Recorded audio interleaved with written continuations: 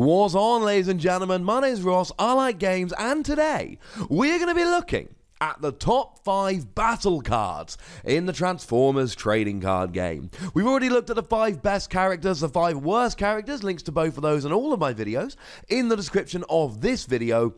So today, it's time to look at action cards. And I tell you what, ladies and gentlemen, the more I looked into this, the more research I did, the more planning I did for this video, the more it occurred to me that there are a lot of really good action cards. Now, before we start off here, there were a few that I decided were just never going to make the list. So Dino Chomp is a phenomenal card that lets you scrap your hand, and then you get Bold 5. Bold 5 is nuts. Supercharge is the best you can do otherwise, and that gives you Bold 3. Bold 5 is over the top good. And then, of course, the 0 cards in hand isn't a big deal because you've got Dinobot Snarl in alt mode that lets you draw 2 cards if you got an empty hand. And then, of course, you've got Grimlock in alt mode that gives one of your Dinobots Bold 3. Then you add in Dino Chomp and you get Bold 8. It's over the top. However, it's only for Dinobot decks, so it was never going to make the top 5 out of everything. Similarly, Swarm is phenomenal in Insecticon decks. You get to flip a battle card for each Insecticon with which you began the game. For each orange icon you flip, your opponent chooses one of their characters to take a damage counter. For each blue icon you flip, you repair damage from one of your characters. It's wonderful in Insecticon decks. It was never going to make it. Now, a huge shout out to everybody over on the Facebook group. I put another poll up. Whole bunch of really lovely people did go and answer, and I thank you very, very much for doing so.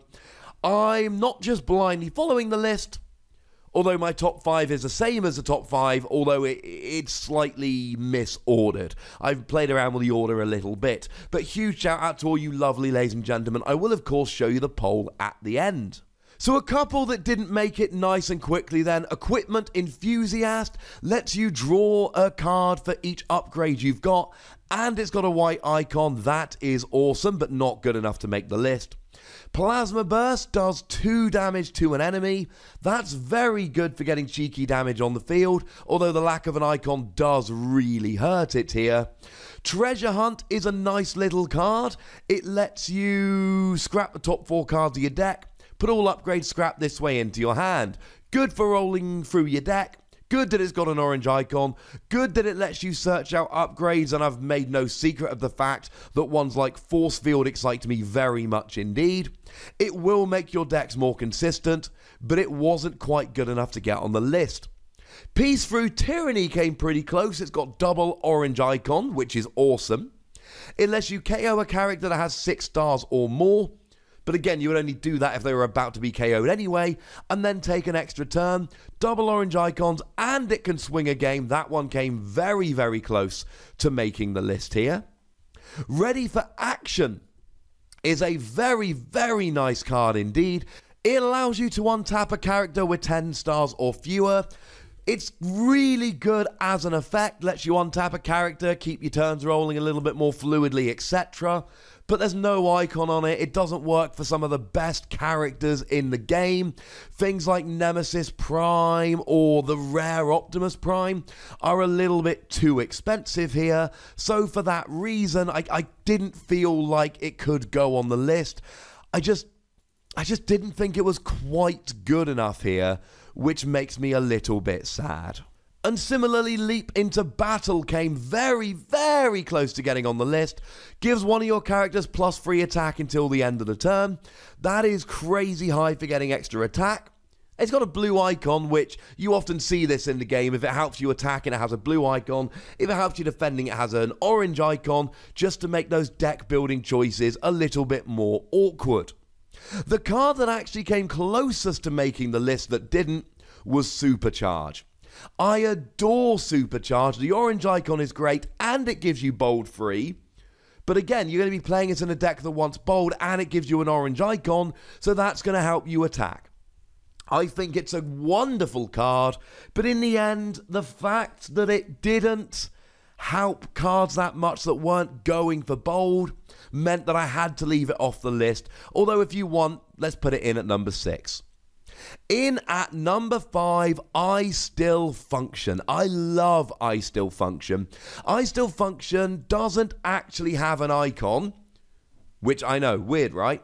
You get to return one of your KO'd characters that has 12 stars or fewer to the battlefield and repair 1 damage from it. And then at the end of the turn, you get to KO it. Now, well, you have to KO it. In terms of the 12 stars or fewer, there's only actually 2 characters that have 13 stars. The aforementioned Optimus Prime Battlefield Legend and Megatron Living Weapon. They are 13 star cards as it happens at the moment, and I'm sure this will change in the future, as in like 100% sure, but as it stands, they're the only 2 that can't be got. Now, there are some super crazy good combos here, like Dinobot Sludge, for instance. Dinobot Sludge has an ability where you can move any damage counters you like from your other Dinobots to this one. So you can use I Still Function to completely heal all of your other Dinobots, bring Sludge back, move it all over, and KO it. It's over the top crazy good. But even if you're not using it for Dinobot Sludge, this is a card that can just give you one more turn of any crazy ability that you like, or bring back a character for one more turn just to get one more attack off to win the game. It's the kind of card that, if played right, wins the game and can be played in any deck. So even though it doesn't have an icon, I still feel alright putting it in at number 5. In at number 4, we've got Rollout. There's a lot to like about Rollout. Firstly, it has both an orange and a blue icon, meaning you can put it into a deck that wants to attack or a deck that wants to defend. And secondly, it lets you flip each of your characters from bot mode to alt mode. What if they're already in alt mode? Then you don't flip them from bot mode to alt mode. Clearly, if they're not in bot mode, you can't flip them with this card. So just make sure they're all in bot mode and then play this. The thing is, we have got some absolutely ludicrous when you flip to alt mode skills. And to be honest, most of the time, not all the time, but most of the time you get a skill activated when you flip into alt mode. Autobot Mirage, when you flip to this mode, you may play an action card. That sounds pretty good. Barrage. When you flip to this mode, one of your characters gets PS2 until the end of your turn. The aforementioned Grimlock. When you flip to this mode, one of your Dinobots gets bowled free until the end of your turn. Megatron Living Weapon. When you flip to this mode, return a weapon from your scrap pile to your hand. Nemesis Prime Dark Clone. When you flip to this mode, your opponent chooses one of their characters and does 2 damage to it. I could keep going, but I'm hoping you get the point at this stage. It is a card that can get 2, 3, 4 of these effects off at once, plus it's got an orange and a blue icon, so putting it at number 4 was not a terribly difficult decision. In at number 3, and this is where I really differ from the poll that went up on Facebook that I put up there and you lovely ladies and gentlemen answered, some of you at least I hope. I'm putting Brainstorm at number 3, and this was the runaway number 1 winner in the poll. Now Brainstorm has a blue icon, and to be fair, that brings it down a little bit because the majority of decks at the moment are attacking, not defending, and the fact that the average attack is 4 and the average defense is 2, that's kind of the point, I suppose. But Brainstorm is clearly a phenomenal card, and please don't misunderstand me. I am not trying to argue Brainstorm is not a phenomenal card. Brainstorm lets you play 2 actions. You play Brainstorm, you play an action, then you play another action. You play Brainstorm, and then you play 2 actions. And we're literally doing a list of top 5 actions here, although I did shout out a bunch at the beginning of the video. So you've been seeing how good some of these actions are and how good playing 2 of them could be. So why is Brainstorm number 3 rather than number 1? Very simple. Depends what else is in your hand. You're going to see that the cards I put at number 1 and 2 are basically always good. You draw them, yay, it's great. Let's say for argument's sake, you play Dino Chomp so that you can have +5 bold to one of your Dinobots. That's great. Oh no, I've got 2 cards in hand. Let me use Dinobot Snarl. I draw 2 cards. Well, if one of them is Brainstorm, best case scenario, I have 1 other action in hand. So I'm not getting the full benefit of Brainstorm. But if that other card happens to be an upgrade, then I can't play Brainstorm. Now I know that I've just used Dino Chomp, etc., but my point is, I'm sitting there with a hand where Brainstorm's not particularly good. And this will happen. And that's why it's number 3. It's a phenomenal card. There are going to be turns where you play Brainstorm, use Equipment Enthusiast to draw a bunch of cards, you draw a force field that you really want to go and play, and then you draw, I don't know, a supercharge and get bold free. And it will be wonderful. But there's too many turns where Brainstorm won't work well because you don't have 2 actions you want to play in your hand. In at number 2, Incoming Transmission. And I should warn you, numbers 1 and 2 are exceedingly close on my list here.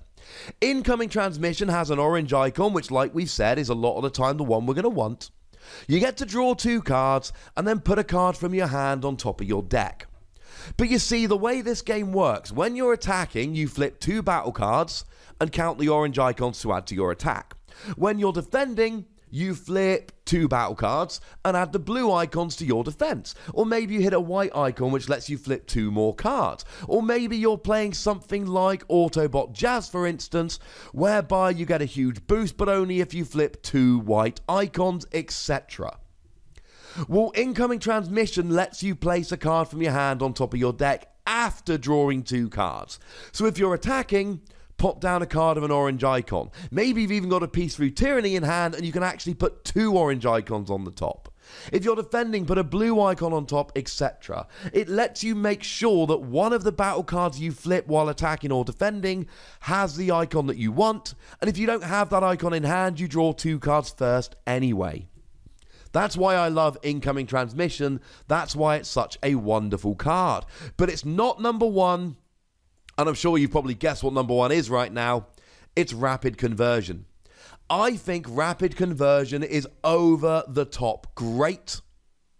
And there's basically 2 cards that I put into every deck I make as a free of at the moment. One of them is Force Field, and one of them is Rapid Conversion. Firstly, it's got a white icon. White icons are great. They let you run through your deck faster. So something like Nemesis Prime, for instance, which when you shuffle your scrap pile into your deck, i.e. when you're out of deck, you get to put a card from the bottom of your scrap pile under him, and then you get +3 attack. That's going to absolutely love this. There's a bunch of cards like the aforementioned Autobot Jazz or the Bumblebee, the Scout Bumblebee, the Courageous Scout Bumblebee, that gets to flip 2 extra cards when you attack or defend and flip at least 2 white icons. White icons are great, ladies and gentlemen. And it has a white icon, which makes me want to put it above some of the other cards on this list. But secondly, you get to flip a character to its other mode. We saw how awesome Rollout was. But the thing with Rollout is you've got to really time it so that you're flipping all of your characters from bot to alt. So it's a wonderful card, but it's awkward to use. Rapid Conversion, you just flip. Maybe you flip Nemesis Prime into bot mode, and you put 2 damage on one of your opponent's characters. But really, you want to go back into bot mode, so you've got the attack of 7. And so that you've got the Redonk skill.